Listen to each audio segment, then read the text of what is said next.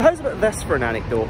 There I was, right, enjoying a nice late lunch when I see this post, but linked by someone on Facebook, saying that SPT have very quietly introduced the first of their new subway trains into service. So that's got to be worth a video.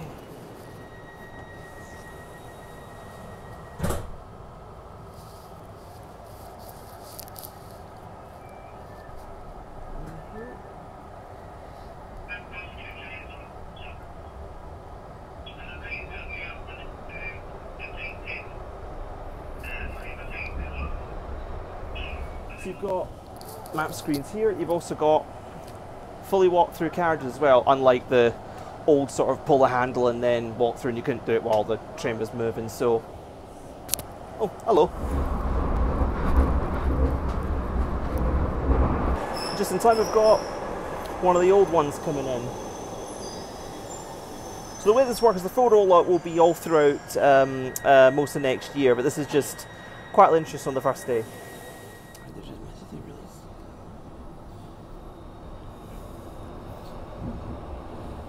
There is one little eccentricity that I've immediately going to love here. So the doors here, rather than just opening straight away, you get an alarm, a few second delay, and then they open.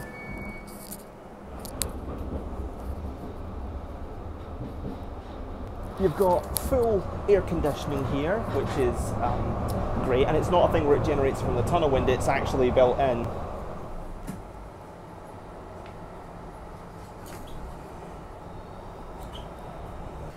There is one slight little gripe though, and it's to do with headroom. Now, I'm not the tallest, I'm only 5'8", and even standing here, headroom's not the best here. It's a little bit better if you're standing here, so if you're anyone over 6 foot like a certain Mr. Marshall, you're going to be wanting for headroom.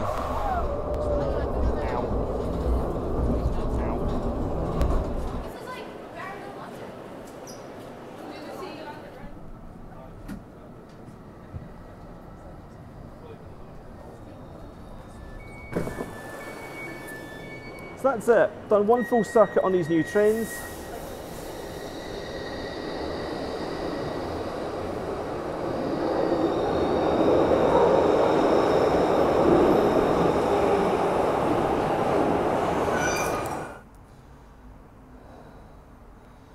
So I'm now back at Bridge Street, and as you can see, the sun has parted company with us for the day.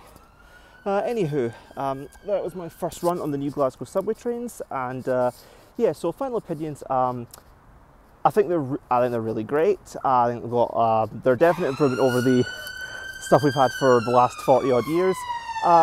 Slight gripe with headroom, but again, it's only if you're really tall that it's a problem.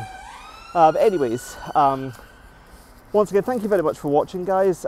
If you liked this video and you want to see more like it, please make sure you're subscribed. By the way, this month is going to be shaping up to be a very good month for railway content, because we've got this. I'll get electric trains on Barrhead, and I'll also be visiting East Linton on Wednesday as well. So stay tuned for all that, and I'll see you soon.